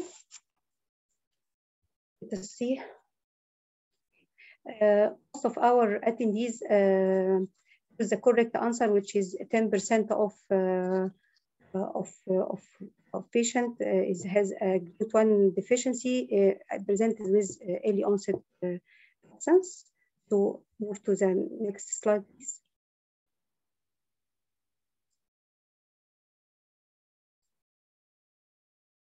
To confirm to confirm our suspected diagnosis, CSF serum glucose ratio measured, but be aware that the blood sample should be obtained from the patient before doing lumbar puncture to avoid stress-induced hyperglycemia, which subsequently falsely increase CSF glucose level. And as we can see here, normal fasting blood sugar. However, there is low glucose CSF 49 milligrams per liter, and the ratio was low as 0.4, as the normal is 0.6 or more. Next, please. For more documentation, we proceeded by performing genetic testing, DNA sequencing for SLC1 gene, which encode protein for transmembrane transporter, and we found that our patient has a missense mutation, which result on a limited glucose availability in the brain and lead to cerebral energy deficiency. Next, please. So, which is the best first line of treatment based on the previous information you were here? Please vote.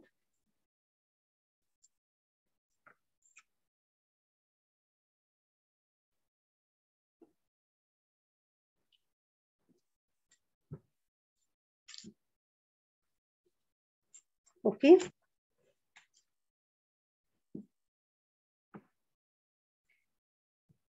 Okay. Yes, when we confirm the diagnosis of GLUT1 transporter deficiency, the first line of treatment is ketogenic diet.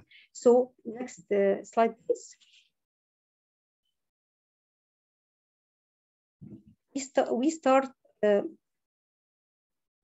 We start diet therapy, referring our patient to our clinical nutritionist, and the ketogenic diet was started, contain ketosis without weight loss. As regarding the anti-seizure medication regimen, we reduced in number and the doses over 3 months after initiation of ketogenic diet. The seizure frequency and severity were decreased by 70% after starting the ketogenic diet, and also the scholastic achievement, quality of life were improved markedly. But the case is still remaining challenging even after diagnosis. It is hard to control such a young gentleman died on a long-term. So I need comment from our expert, Dr. Ahmed. Thank you. Assalamualaikum. That's a really great case, Dr. Nermeen. I think it brings a lot of very important points. Number one is anytime we start seeing absence seizures, and I know that this was realized a little bit into the process, but anytime we see absence seizures or atypical absence seizures under the age of 4, we start immediately thinking of GLUT1 transport deficiency. So this is one of the very common causes of absence seizures under 4 years of age. It's okay that sometimes we might not get it from the first go, even though taking the history and going over that should help a lot. But as the patient is failing the medication, that's the second station, or that's the second time that we have the opportunity to say, you know what, time out. Why is my patient not responding to the treatment? What am I missing? What happened? And that's when I go back and get the history, as you mentioned. And it's, I realized that, oh, when he was under 4, he was having some of those staring with some eye deviation. He was not really meeting all the developmental milestones. And that's what makes me think, okay, so I have 2 things now. I have seizures and absence under 4 years of age, number 1. Number 2, I have drug-resistant epilepsy that is not responding to medications. And that's exactly what we expect from GLUT1 transport deficiency. Next one is, okay, what do I need to do to confirm that? The less expensive method is spinal tap. The more accurate and a little bit more expensive method is the genetics. And as you mentioned, bringing both kind of brings closure. Then you start the ketogenic diet, which is the treatment of choice for GLUT1 transport deficiency. We got to keep in mind that the longer I wait to start that fuel or that energy replacement for the brain, the more likely my long-term cognitive and quality of life issues can be lower. So patients that we identify early on and we start ketogenic diet on, as they get older, typically by 16ish or so, we can actually switch them over to modified Atkins diet. So that's a lot less restrictive, but it still allows for the high fat content. If we all remember, up until roughly about 8 to 12 years of age, and it's a big range because this is where the myelination, this is where a lot of the different developmental functions happen, where about 2/3 of the brain metabolism is coming from ketone bodies, my acetoacetic acid, my beta hydroxybutyric acid, and my acetone. So if the brain is missing those pieces and it's missing the glucose because of the GLUT1 transport deficiency, then the most critical period of a patient's or a child's life is being deprived of energy to the brain. And that's where I see the most quality of life and the most developmental disability later on. So the earlier I introduced my ketogenic diet, the better my long-term outcome is. And I'm sure you all have patients, and I do have a number of patients that we started ketogenic diet as early as the first year of life. And those patients tend to have an almost completely normal development. So it's a very key and important thing, the timing of the diagnosis, because that can make a big difference down the road as far as the therapy. As the patient starts to become 12 to 16, now I don't need as much ketones for my brain energy. That's when I can switch a little bit over to modified Atkins, which is a lot more doable than a strict ketogenic diet. Dr. Ahmed, about the absences in glucose transporter 1. What I know is that it is atypical type of absence, not typical type of absence. Absolutely, 100%. Absolutely, yes, sir. 100% atypical, yes. Oh, that's what, because I think Dr. Nermeen spoke about typical. I understood something like that, that it is typical abscesses. I think it is one of the diseases which are associated with atypical absence, like others, like Douce syndrome, say, and 15 microdeletion, and etc. And the glucose tolerance 1 transporter 1.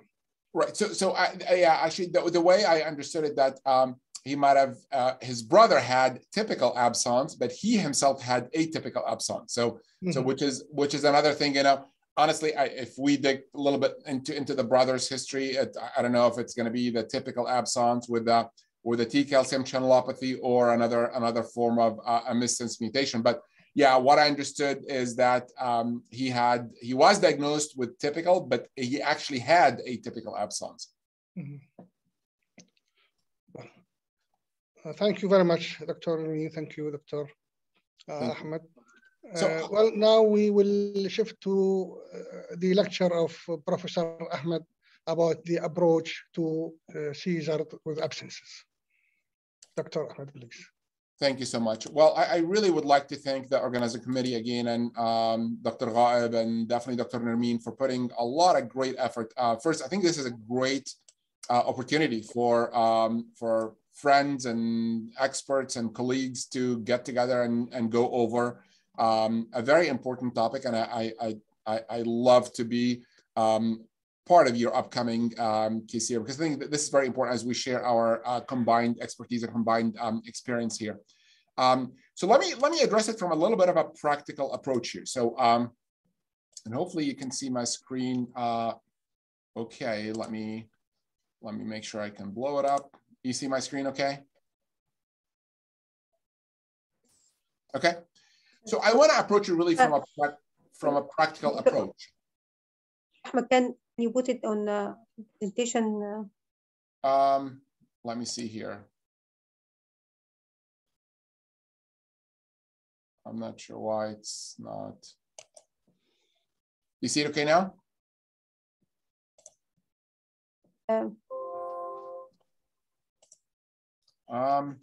Okay, let me see what's happening here, because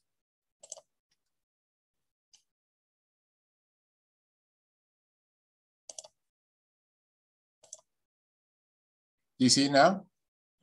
Very good now. Okay, is my slide advancing? Okay, you should see my second slide now, correct? Yes. Okay, perfect. So I want to take a little bit of a practical approach here, and I know this might be somewhat basic but very important, and I know my colleagues and friends on this call here are aware of a lot of that. So as we agreed, it's like telling a story or reading a book. I cannot make up my mind about what's this book about until I read the last page. I cannot pick some chapter in the middle, or I cannot read the first half of the book and be able to write a criticism of what the book is talking about, what's it about. So it's very important to take that full approach. One of the very important approaches is actually getting a good history about that type of staring. When does it happen? Does it happen only at school? Is it associated with hyperactivity? Am I thinking of an ADHD here? Does it happen only on the weekends? Does it happen in the morning, first thing in the morning? Does it happen at night before the patient goes to sleep? Because all of those are clues that might direct me to my syndrome or what's happening here. In addition to that, is it a form of inattention or arrested behavior? Can my patient remember what's being said? Do they know what's happening around them? Are they completely oblivious to what's going on? What other associated symptoms? Are there myoclonic twitches? Is there generalized tonic-clonic, which we know can happen in about 20% of patients with generalized with absence epilepsy can have generalized tonic-clonic, which does not change the diagnosis and should not change the treatment either. I'm going to talk about that in a minute here. My developmental history is going to be very important because, like we agreed, typically, or the majority of typical absence will happen with normal development. So if I have developmental disability, or if I have developmental impairment, I need to start thinking, is it really an absence seizure, or is it something else? Is it an atypical absence? Is it a focal seizure? What's happening with me here? Then part of the exam, and someone, especially first time in clinic before they start any medications, the quick hyperventilation can be very, very good tool to allow me to see the event in front of me. If someone is not treated, and I'm not sure, is the mom and the dad describing an ADHD or are they describing absence? Having that rapid breathing for about 2 to 3 minutes might allow me to know what's going on.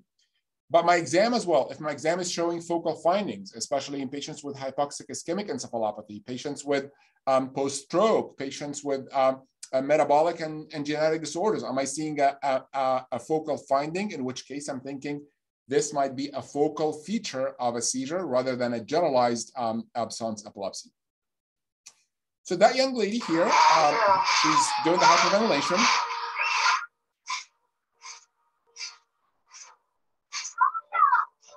One, 2, 3, 4, 5, 6, 7.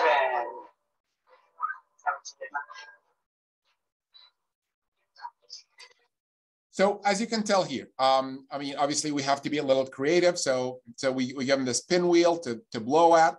And you notice the technologist, once that lady, she stopped blowing, she had an arrested behavior. She had a little bit of eyelid myoclonia with it. Then after that, the technician started saying 1, 2, 3, 4. Sometimes they'll say different things like apples, banana, elephants, cats, dogs. And the reason for that is after the kid starts waking up, to ask them, what did you remember? Sometimes they'll say, you know what, you said 7, 8, 9. So they missed 1, 2, 3, 4, 5, 6, and the only, so we can tell, and obviously on the EEG, you can tell exactly how long has it been. So this is your very typical absence seizure that you see on a daily basis. Okay, let me show you another young lady here.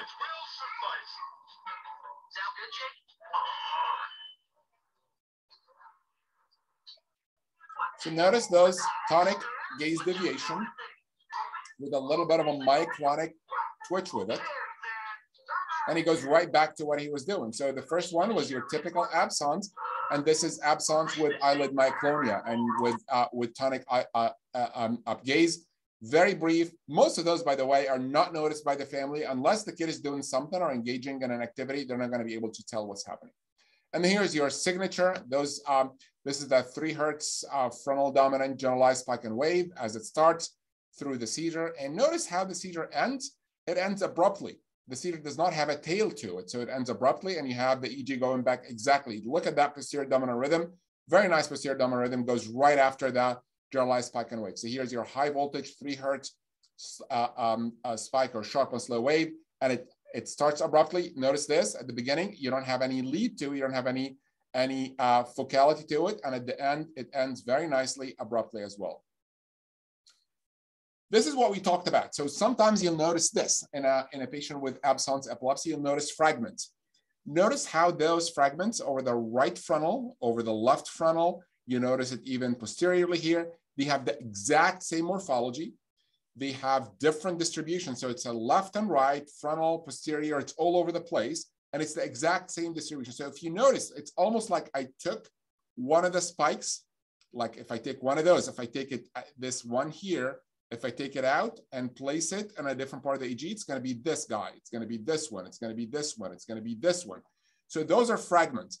So those are described and not multifocal, multifocal spikes, not to confuse it with the focal feature. So those are fragments, which are little pieces of the generalized discharge. And those are 100% part of the generalized. It does not change my diagnosis, does not change my treatment, does not change anything because they have the same morphology. They are not happening persistently in one area, like in Dr. Amani's patient, the patient had discharge happening only in one focus. That's different. Here I'm talking fragments that's happening all over the EEG, and those are typically perfectly fine to have.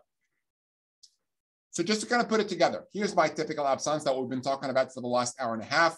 It's an abrupt onset and offset of alertness and of EEG. The memory is preserved before and after, so I don't have any impaired memory before and after, but I do have impaired memory during that event. It can be as short as 3 seconds, right? And as long as, it can be as long as it wants to be. So, and I wanna make sure that this is, again, for it to be, if it's only electrographic, it has to be a minimum of 3 seconds, but it can, if it's clinical, it can be as little as 1 second or even less than that. Not infrequently, it can be associated with the myoclonic, and we talked about that. The absence myoclonus, typically it's in the eyelids, eyelid myoclonia, sometimes in the head with a little bit of head bobbing, or even the eyebrows and the chin. You'll see some chin quivering as part of the automatism with chin and facial myoclonia. You'll have automatism either in the hands or sometimes in the face, oral and manual oral stimulation. And of course, it has the very unique 3 Hertz, not slower than 3 Hertz. If it's going to be typical, it must be 3 Hertz. 3 to 4 Hertz typically is the range for it. Okay, So here's a different beast. So this is an ictal EEG. Before I go over the ictal EEG, notice how the background is even slower before I even went into the EEG. So to Dr. Ghaib's earlier point that usually atypical absence, usually, not always, but usually atypical absence happens in a patient who is developmentally impaired, with few exceptions. And we talked about Doza syndrome, that's an exception. But count with me here. So this is 1.5, maybe 2 hertz. So this is 1.5 to 2.5 hertz, slow spike, slow wave seizure. So this is definitely my atypical absence. How did I know it's atypical? Purely from the EEG. If it's less than 3 hertz, it becomes an atypical absence. Another example here of 2.5 hertz of atypical absence. And again, the eyes will go up and the patient might have a little bit of interruption in the middle. And this is another feature of atypical absence. You notice the sharp and slow wave and a little bit of interruption, because remember, those patients will ease themselves into the seizure, and same thing after the seizure. Remember the other kid that I showed you, the seizure ended and the EEG went back straight to its baseline.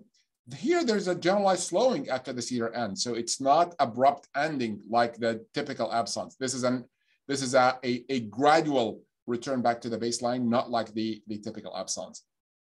So again, less abrupt onset and offset, again, often associated with other features, typically other seizure types. The patient will slow themselves into the seizure, either will slump, will fall gradually, they might fall completely. Remember, we just talked about drop attacks. It can be atypical absence as part of the drop attacks as well. The loss of awareness might be very, very minimal, but those are the patients that are likely or are more likely to go into atypical absence status because of the nature of their underlying etiology. And again, as we agreed, the EEG is typically slower. This is the hallmark of atypical absence. So what do I do? So let's talk a little bit practically here. So I have someone who comes to my office with staring, with or without eyelid myoclonia. I'm going to get an EEG. I'm going to get one of 3 things. Either the EEG will be normal. It might show me focal findings, focal interictal or focal ictal if I'm lucky, or generalized spike and slow wave. So let's take each one at a time. So if I have generalized spike and slow wave with a normal background, I've made my diagnosis. This is my typical absence. So I have my generalized background with events showing me absence with a normal background, my 3 hertz spike and slow wave. Great. I made my diagnosis. This is typical absence seizures, and I start my ethosuximide or valproic acid. We'll talk about that here in a second. If I have a slow background, that's when I go and look at my generalized spike and wave. Is it truly 3 hertz or is it 2.5 hertz or less? And after that, I need more workup because there's something not good here, something that I need to look for underlying metabolic disorder, genetic disorder. I need to get an MRI. Remember, in this young man here, I did not get an MRI. I don't need to do anything else because I have normal development. I have my 3 hertz spike and wave. I got my seizure. I got my interictal 3 hertz spike and wave. I don't need to do MRI on this one here. But my slow background, or if I have the atypical absence, that's when I need to get my MRI, and that's when I need to get my genetic and metabolic and so forth. Okay. What if my EEG shows me focal? And I think we talked about that with with Dr. Amani's patient. I have focal findings in the EEG that might become bilaterally synchronous. And again, we care about how the seizure starts and we care about how the EEG starts, not how it ends. Everything can become secondary generalized or secondary bilateral synchronous, but we care about how did it start. So if it starts focal, I'm going to have to ask myself 1 or 2 questions. Did I have events with that focal? If I have events that's focal, then I have my answer. It is a focal epilepsy. It is not a generalized epilepsy, even if my clinical feature is absence-like. If I have focal, I treat it as focal seizure. I start my oxcarbazepine or start my treatment. I'm not starting the generalized absence or the typical absence treatment here. In that patient, I need to find a cause. So MRI, maybe genetic and metabolic, depending on the development and depending on the background, depending on other things, but I need more workup in this young man because I need something else. If I don't capture events, still there's something that I didn't completely resolve.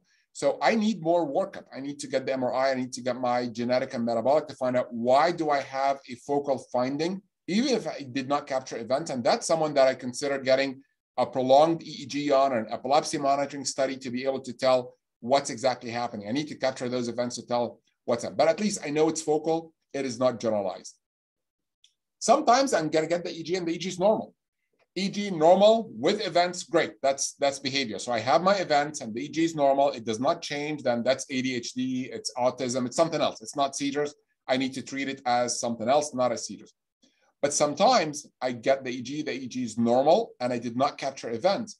That did not close the story, because I can still have this. We all know that focal seizures can show up with a normal EEG. Can it still be absence? Less than 2%. Less than 2% of absence epilepsy will present with a normal EEG, even interictally. So if I have a normal EEG in someone who's having staring, there's a 98% chance this is not going to be absence. It can still be a seizure, but it will be a focal seizure in this case, not a generalized seizure. Observed EEG and observed EMU to be able to tell if I have a someone who has events happening 5 times a week and I get a normal EEG without any events. This is someone that I want to resolve the case, and I probably would do a prolonged EEG to know what's happening here. Let's talk about treatment. I think, as we discussed, under 4 years of age, I need to think of GLUT1. This is an absolute must. Even if it's not GLUT1, I need to at least look for it. I need to do the spinal tap, or I need to do the genetic testing, because like we agreed, the early intervention can really lead to better outcome down the road. It's atypical absence. Then again, I need to do my metabolic workup or what's happening. For childhood absence and juvenile absence epilepsy, and the cutoff used to be 10 years of age. Now it's a little bit less, because we see juvenile absence epilepsy, especially in girls, because of early hormonal changes. We see it as early as 8 years of age. Still, your ethosuximide and valproic acid. I know there's a lot of controversy about valproic acid, because it can cause weight gain, polycystic ovary, and all the things we talked about. I have to weigh the benefit risk ratio. Ethosuximide is my first line of treatment for absence epilepsy, period. It's the same efficacy as valproic acid, but it's a much better tolerated. If I am not responding to ethosuximide, then valproic acid is a great treatment to help answer that question. What about in the childbearing age? We do not do valproic acid in childbearing age, so we can do lamotrigine, ethosuximide, or ethosuximide then lamotrigine, maybe levetiracetam in that case as a third line treatment. Off-label use, I have to be clear here, because levetiracetam is not FDA approved for absence epilepsy. However, there's enough literature showing its efficacy in absence epilepsy. But someone obviously who is pregnant or in the childbearing age, I will not give them valproic acid. Okay, what about drug resistant? We come to a point that we have to admit that the patient is drug resistant, and as the name implies, if I'm drug resistant, my answer should not be drugs. And that's when I go to the drawing board. And I think Dr. Nermeen did a phenomenal job really showing that with her patient, that I need to go back to the drawing board. What am I missing? I'm missing something here. So either something in the history that pointed me to a diagnosis I have not been thinking of. Let's go back and look at the mechanism of action. Am I really looking at my proper mechanism of action? I'm making sure that I'm not treating absence with carbamazepine, for example. I'm not treating absence with phenytoin and so forth. But also start to look at non-pharmacological options. I think I shared with you, about 6 months ago, I had a 17-year-old who was referred to me because of drug-resistant absence epilepsy. When I did the EEG on her, and by the way, her video, I promise you, was 100% typical absence seizures, 100% typical absence seizures. The EEG, however, did have that focal, like Dr. Amani's patient, did have that focal lead. It was within 200 milliseconds. We did the MRI was normal. We did stereotactic EEG. We found the focus. We excised this focus. Actually, we did a laser ablation for this focus. The patient has been seizure-free now for the last 5 months. So my point here is sometimes what might seem and sound like an absence seizure, this is very, very unlikely. If I'm not responding to my usual treatment, I need to think of, could it be focal that I'm missing here? Ketogenic diet, like Dr. Nermeen shared in the GLUT1 transport deficiency, but also in the non-GLUT1 transport deficiency. If I have my typical absence, where about roughly 15% of them can become drug resistant, I need to think of ketogenic diet, vagus nerve stimulator, callosotomy only if they're having generalized tonic-clonic or atonic seizures or myoclonic, something along with the absence or atypical absence with them. I can think of some other types as well. I'm going to show very briefly some mimickers. So this is the mimicker. So notice how focal that starts.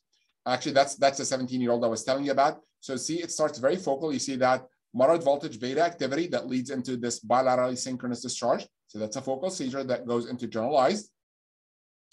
Notice that bifrontal. So it starts bifrontal seizure that leads into this generalized activity and into this slow spikes. And even in between, you see this fast activity in the bifrontal area. Look at this alternating. So it can actually be left or right. So this is another patient that would have absence, but it would start sometimes on the right, other times a little bit on the left. So this is right or left. And in this case, it is generalized. It is not anything but generalized absence epilepsy. Notice how the posterior dominant rhythm how this is posteriorly predominant. So this is with your Javon. Typically, the absence epilepsy will be frontal predominant. Javon syndrome is very notorious for being posterior. So notice here, this is my 18 hertz photic stimulation, and notice how it's generalized. It starts posteriorly and it starts building up into this 3 hertz generalized posterior predominant sharp and slow wave activity. So this is with your Javon syndrome. The post-ictal slowing, which we talked about with atypical absence, that's another feature. So as the seizure ends right here, you start having this post-ictal slowing, which is something that you typically see in those patients. I'm going to skip that video for the sake of time here. But in that young man, I want to highlight that this is another focal that led to this bilateral synchrony here. And it continues going that way. So as we're looking at absence epilepsy, the questions that we have to answer: did I take the good history? Did I interpret the EEG along with the history? I cannot look at only the EEG and make the diagnosis, and I cannot look only at the history and the video of the patient and make the diagnosis. I have to combine both together.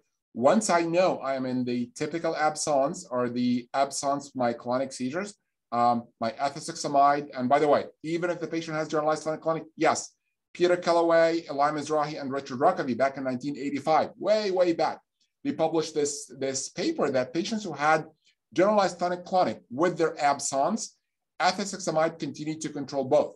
I know there is a notion sometimes that as the patient develops generalized tonic-clonic, we switch them from ethosuximide over to valproic acid, and we don't need to do that. We just need to adjust and maximize my ethosuximide. If I maximize the ethosuximide and the patient continues to have seizures, that's a different story. But if my patient is having breakthrough generalized tonic-clonic, all what I need to do is simply just adjust my ethosuximide, and that's going to take care of it. I do not need to switch to valproic acid. And I repeat, I do not need to switch to valproic acid if I have room to go up on my ethosuximide.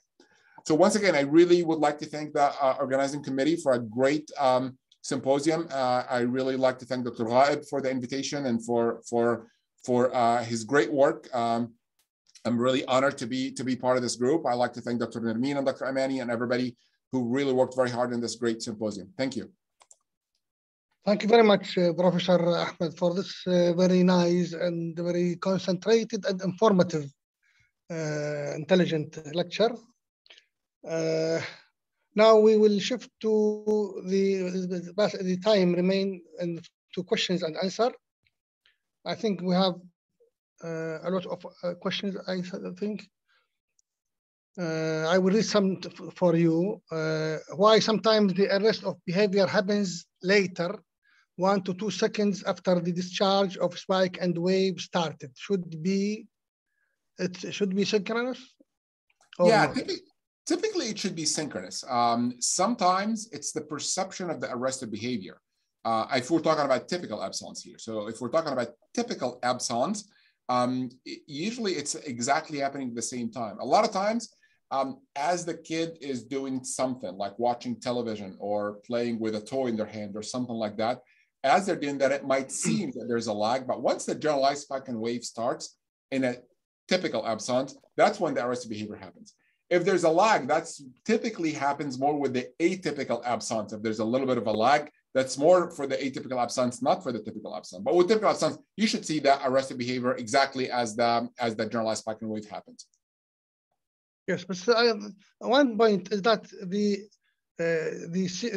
absence may be defined as behavior, arrest of behavior, but behavior of arrest not necessarily is an absence. seizure, of course. Yeah, absolutely. It may be other type of seizures. It is a special type even of seizure. That time it may be not very abrupt with the EEG, when it is not a typical, I think, typical absence. Absolutely.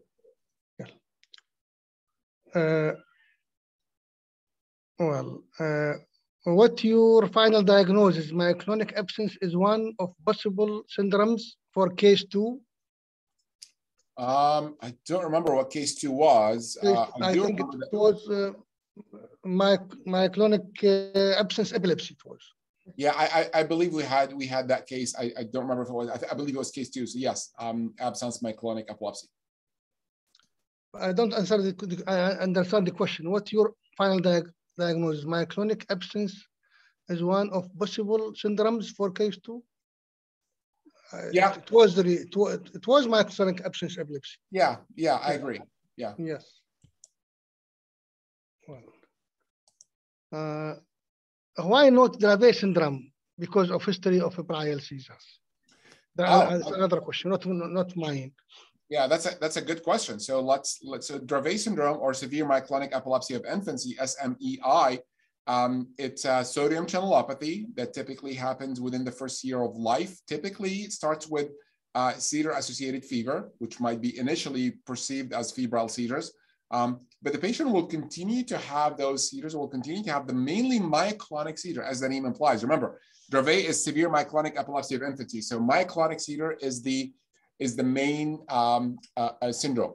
Now, that's exactly what we were talking about. I have to put everything in context together. So my Dravet syndrome patient can have epileptic spasms. They usually will have myoclonic seizure, myoclonic epilepsy. But as the story developed, we have atypical absence. We have the GLUT one, which is, again, that's a slam dunk. So, and another patient with febrile seizure that continues to have febrile and non-febrile seizures. Of course, I should be thinking of Dravet syndrome, but not every case that starts with febrile seizure should be Dravet syndrome. I keep it in the back of my mind, but not always the case, not always the final diagnosis. Another question from Dr. Hula. Thanks for this very nice interactive session. I have some patient with typical childhood absence epilepsy, doing well and seizure-free. When I try to stop the treatment, regain the staring attacks and regain free when readmit the treatment. Yeah. So when do we stop seizure treatment for patients with absence epilepsy? So typically, here are the thing. I want a patient to be at least 2 years seizure-free, number one. Number two, before I stop the medicine, I need to obtain an EEG that includes sleep for the following reasons. So I need to include active and quiet sleep, because I will stop the medicine only if the interictal activity disappears from the awake, from the REM sleep, and 15% will persist in the quiet phase sleep. In that case, I am good to start weaning the medication. A lot of times, I only can control the clinical symptoms, but the electrographic activity is happening. How do I know that? If I have any interictal activity in wakefulness or in REM sleep, the patient is not ready to stop the medication. Even if they've been seizure-free for 5 years, I need to repeat that EEG to be able to tell if I'm doing good or not. After I stop the EEG, after I stop the medications in an absence epilepsy patient, there's about a 30% chance patients will come back with seizures and epilepsy. How do I know? There's no way to know. But as long as my EEG is normal, or at least does not show interictal activity in awake and REM sleep, and sometimes I need to admit the patient overnight to be able to get to the REM sleep, unless I'm going to keep him in my lab for like 2 hours to get to the REM sleep. That's usually a very good clue. But being seizure-free by itself is not a good indicator to stop the medicine. I need to make sure that I got rid of the interictal activity from both awake and REM sleep. It is okay to have it in non-REM quiet sleep. That will continue to happen for the rest of their lives in about 15% of the patients. Another question, can we see genital clinic in childhood absence epilepsy? 100%. And actually, in about 20% of the patients. So 1 out of 5 kids with childhood absence epilepsy can have a generalized tonic-clonic. A lot of times, actually, that's the very first clue to the family, or the very first cue that the kid has been having absence seizure for the last year. Nobody's been paying attention to it until the kid has his first generalized tonic-clonic, and everybody, of course, now is afraid and everybody is concerned. And that's when they come to the neurology clinic. That's when we do the EEG, and that's when we find that, oh, you have absence epilepsy, and you're one of the lucky 20% that will have generalized tonic-clonic. Yes, for that point, I just want to mention something that it is in childhood absence epilepsy, we usually find the generalized tonic-clonic after the absence seizures, never before the absence seizures. Once they come before the absence seizures, then it may be exclusive for childhood absence epilepsy. It usually always comes after the absence seizure. It may then be some say of juvenile absence epilepsy. Right. So again, so the hallmark of any absence seizure will be absence seizure. Oh, I'm sorry, the hallmark of any absence epilepsy will be absence seizures. Yes. That's going to be the hallmark. That's going to be the main feature. And that's exactly why they will have first absence seizures, then later on they can have generalized tonic-clonic. Yes. What I meant is sometimes the family will miss the absence that's been happening until the generalized tonic-clonic happens. That's when everybody now pays attention. Yes, but in childhood absence epilepsy, usually the absence is the usual. Absolutely, yeah. Well, other question, is there an EEG difference between childhood absence and juvenile absence epilepsy? The short answer is no. The short answer is no, because both will show the 3-Hz spike and slow wave. In juvenile absence epilepsy, about over 50% of them will have the polyspike and wave, but that's not a hard rule. So you can absolutely have a juvenile absence epilepsy that will only be spike or sharp and slow wave, and you might have a childhood absence epilepsy that might be polyspike and wave, but overall, it is more likely to see the polyspike and wave in the juvenile absence epilepsy than you see in the childhood, but that's not a hard rule. You can see, they can look very similar. Because remember, please remember this, you always want to put everything in context. I cannot only take the video alone, the history alone, or the EEG alone. Everything has to make sense altogether. Was Niedermeyer, in his comprehensive book about EEG, he said that there are some difference, between childhood and juvenile, and that is in childhood absence epilepsy, usually the EEG, the 3 cycles per second, is a clean one, while the EEG in juvenile absence is, is a complex say. There are polyspikes, there are sometimes focal alternating on right and left. It is not clean as that. But I really agree with you that practically speaking, there is no difference. Practically speaking, but it is said that there is some difference in that way. Well, if I have regarding EEG, what is the duration between focal discharge and bilateral synchronous discharge to be defined as secondary bilateral synchrony and not combined focal and generalized discharge? Yeah, so it can be as little as 200 milliseconds, which is 1 line on your EEG. That's all what it needs to take. 200 milliseconds, which is 1/5 of a second. That's good enough for it to be focal with bilateral synchrony. And I think the shape of the bilateral synchrony should be very similar to the focal start. Right. And I noticed that the secondary bilateral synchrony is usually evolved to be slow spike and wave later on. So it is not. I never find a secondary bilateral synchrony with typical 3 cycles per second at the end. I mean, while on the progress of the EEG. Yeah, it is slow spike and wave, and similar to what we see in Lennox-Gastaut. Yeah, so that's an important point, but I would caution using that as its only sign, because if the seizure is short, 5 seconds or 4 seconds, it might not make it all the way to become 2.5 hertz. In other terms, any typical absence seizure, if it becomes long, and I think I showed you some of those examples, it starts losing speed So later on, at like after 10 seconds or so, it might become a little bit 2.5 or even 2 hertz spike and wave. That does not make it atypical. By the same token, an atypical absence, if it's only short, it can if it's a bilateral synchrony, it can from the beginning be 3 hertz spike and wave if it's only short, if it's not long. I agree 100% with you. If I take 2 20-second seizures, one typical and one atypical, it is more likely for the atypical to lose the speed and to become a little bit slow spike, slow wave. But I caution, because if I have a shorter seizure, I don't want that to be the deciding point for me here. Yes, but always we find the shape of the 3 cycles per second as something characteristic. Is not easily mimicked by the secondary bilateral synchrony, practically speaking. Right. I mean, the second bilateral synchrony will always be preceded by the spike. So the morphology will be different, and definitely the distribution will be different. Absolutely. Well, another question. Thank you for the previous answer. We had more absences recorded in the same EEG, all with a 3 hertz spike and wave, but some with synchronous behavior arrest. Others behavior arrest few seconds, 3 hertz spike wave started, and others able to say the memory word should be diagnosed as typical or atypical absence. Thank you so much for interesting topic.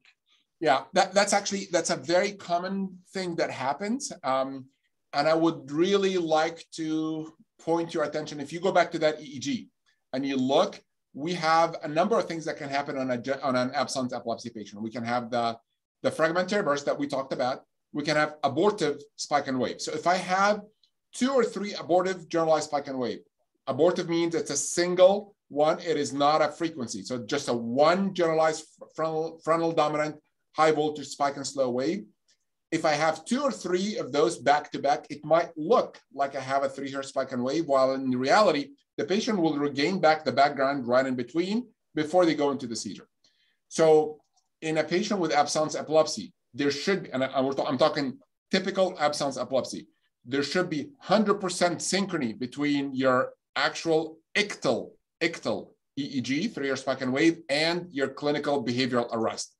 What happens that can cause confusion sometimes is that you're going to have 2 or 3 abortive discharges right before the seizure. So you think that the seizure started, but how do I know the difference? The frequency is going to be a little bit off, number one. Number two, you might get a little bit of a background, can be as small as a half a second where you get back to the background before the seizure actually starts. So if you have an example, I'd love to show you what I'm talking about here, but this is not an atypical thing. This is a very common mistake that sometimes we will make as we're looking at the abortives, but counting them as part of the seizure. Another question, is there special situations can provide seizures in absence epilepsy? I have some women with typical absences have tonic-clonic seizure with menses and pairs. Yeah, it is a usual question. Yeah, so 2 things here. If we're talking about absence epilepsy, as we discussed, 100%, absolutely. Yes, patients can have generalized tonic-clonic. The other thing to which we have to remember, juvenile myoclonic epilepsy can have absence seizures, which also can have generalized tonic-clonic seizures. So not every absence seizure patient is an absence epilepsy patient, and vice versa. So I just want to make sure that I clarify that yes, the absence epilepsy patient can have generalized tonic-clonic seizures, and other types of epilepsy can have absence seizures with it.